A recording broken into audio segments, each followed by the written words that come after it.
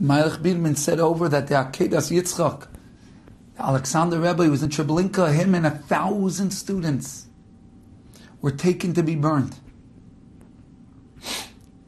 They were taken to be burned. One of them one out of all of them miraculously escaped, and that's how we know the following story. They were standing there, and they were about to be thrown in the fire. And they turned to the Akedas Yitzchak, the Alexander Rebbe, and they said to him, please, give us chizuk, encouragement, tell us perspective. What should we think right now as we face this difficulty? And he said to them, the pasuk says, Lahagid ba'boiker chasdecha, Hashem, I will recount your goodness in the morning, ve'emunascha ba'leilos, and your faith at night. He said, what does that mean, your faith at night? It should say our faith at night. When it's night, when Hashem is acting in a way that's difficult for us to comprehend, it's our faith, right? It should say, Ve'emunaseinu, our faith at night. And he said to them right then, no.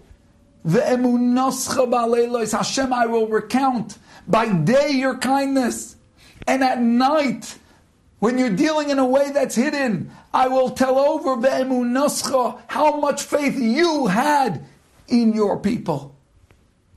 Ve'emunascha ba'leilos, that if you're giving us this difficulty, you must have so much faith in your children that they can stand up to this.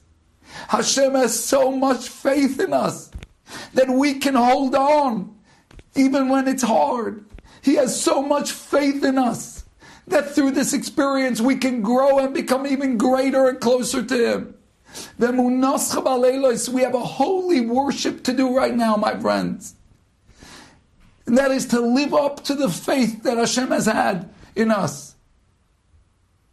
To justify the confidence that Hashem has placed in us, that we, His people, are great enough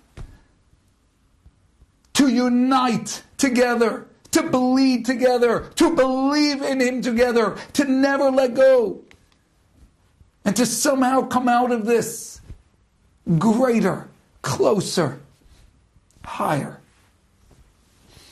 And to remember Shoichem Eroimim, that we are small and Hashem, you're so, so big. You're so much bigger than us. We accept your decisions.